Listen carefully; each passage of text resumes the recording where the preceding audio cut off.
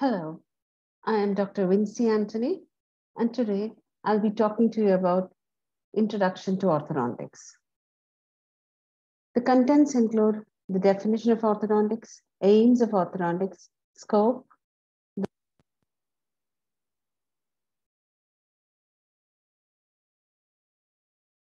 and some previous university questions. Orthodontics basically originated from two words, mainly orthos, which means to correct, and odontos refers to teeth. The definition of orthodontics as put forward by the British Society of Orthodontics in 1992, it says that it includes the study of the growth and development of the body in general and the face and jaws in particular as influencing the position of teeth, the study of the action and reaction of internal and external influences on this development, and the correction and prevention of arrested and perverted development. The aims of orthodontics include structural balance, functional efficiency, and aesthetic harmony. Together, they are called Jackson's triad. Functional efficiency depends upon the correct relationship of teeth to each other and the orientation to the skull as a whole. Structural balance is achieved by maintaining a balance between the dentalvelar system, the skeletal system, and the soft tissue. Aesthetic harmony basically is a matter of proportion in shape, size, and orientation of the dental organs. The scope of orthodontics includes correcting the dental problems, that is by moving teeth, correction of the skeletal problems, that is called dentofacial orthopedics, and alteration of the soft tissue envelope, and that occurs as a result of the correction of the dental and skeletal problems. The branches of orthodontics include preventive orthodontics, interceptive orthodontics, corrective orthodontics, and surgical orthodontics. The definitions are: preventive orthodontics as defined by Graeber is the action taken to preserve the integrity of what appears to be the normal occlusion at a particular time. Interceptive orthodontics is that phase of the science and art of orthodontics employed to recognize and eliminate potential irregularities and malpositions in the developing dentofacial complex. This definition was also given by Graeber.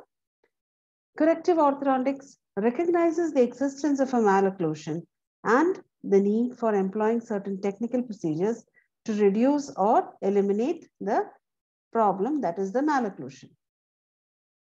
And surgical orthodontics includes the surgical procedures that are carried out before, during, or after active orthodontic treatment. Next, we come to, these are two pictures of removable appliances. Removable appliances are basically appliances which can be removed by the patient. Fixed appliances, as the name suggests, cannot be removed by the patient. These are, you can see these are the brackets, and this is on the molars. These are the molars we keep band with a tube. Okay, this is the arch wire.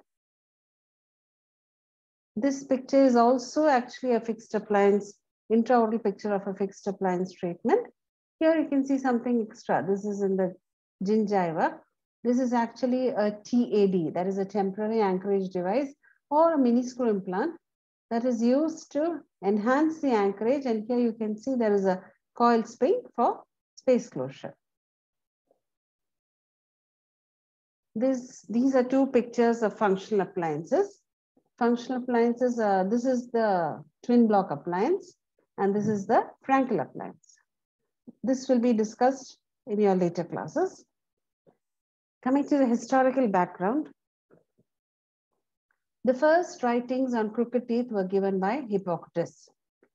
And the first recorded method of orthodontic treatment was that of Celsus. He used actually finger pressure. Guilford coined the term malocclusion.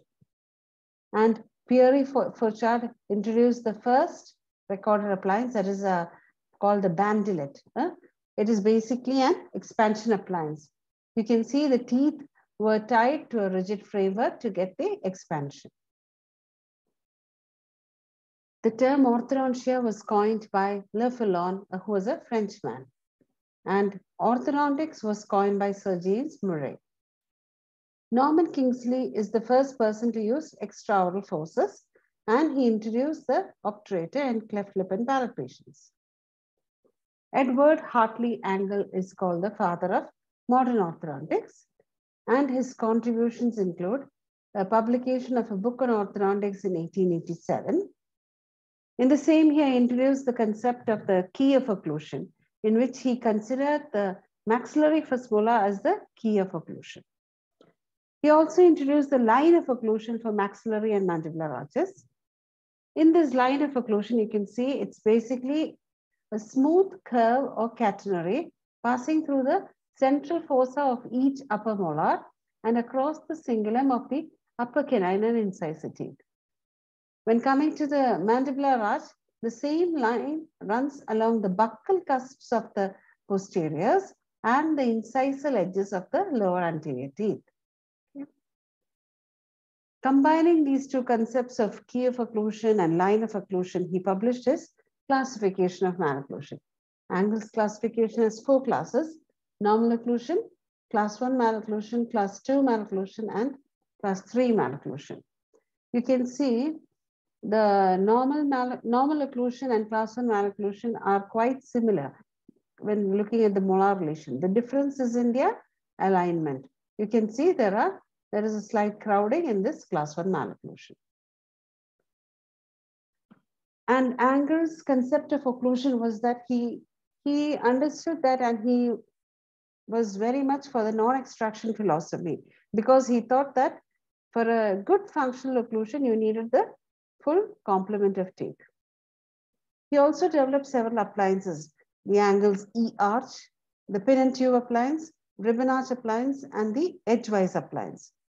And owing to these contributions and inventions in the field of orthodontics, E.H. Angle is called the father of modern orthodontics.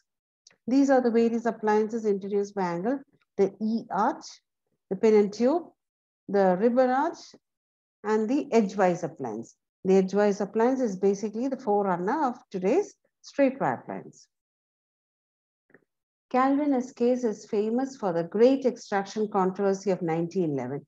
He was a proponent of extractions in orthodontics, and this controversy was between Calvin Escase and Angle. Charles H. Tweed is a student of Angle. He's from the USA, and he was also a proponent for extractions in treatment, seeing the results of the patients treated by Angle who had a lot of relapse after treating when they were treated non-extraction. He introduced the Tweed edgewise appliance, in which rectangular archwise were used. Raymond P. Begg was from Australia. He also was studied in the School of Angle along with Tweed, and he was also a proponent for extractions for management of the malocclusion.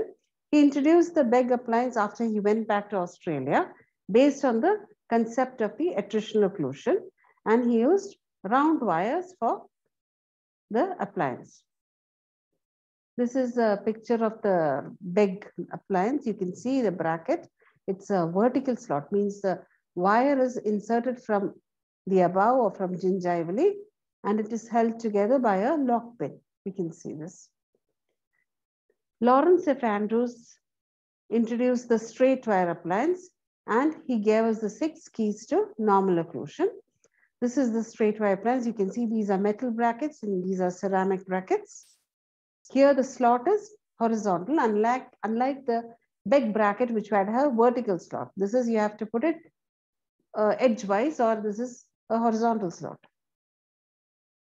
The radiographic cephalometry was introduced in 1931 independently by Broadbent and Hofrath.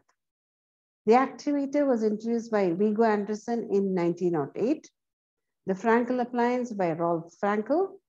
And the pioneers in Indian orthodontics include H.T. Merchant, A.B. Modi, and H.S. Sheikh. The Indian Orthodontic Society, which is our governing body, was formed on 5th October 1965. The unfavorable sequelae of malocclusion include a poor facial appearance, psychological and social problems, a risk of caries because they would not be able to maintain proper oral hygiene, predisposition to periodontal problems, then speech defects, a risk of trauma to the upper anterior teeth, especially in patients with a class 2 malocclusion, because their teeth will be quite proclived. Then temporomandibular joints may also be there, and oral habits. Basically, the aim of our undergraduate teaching is to train you to recognize the different malocclusions and, if possible, to advise a preventive and interceptive treatment. And you can do also the corrective treatment for simple malocclusions like spacing. And if a complex case comes, make sure to refer the case to the specialist. The first specialty in dentistry is orthodontics. These are a few questions from previous university papers. The first one is Jackson's triad. That's the aims in orthodontics. Then contributions of angle were asked, and also the unfavorable sequelae of malocclusion. Thank you.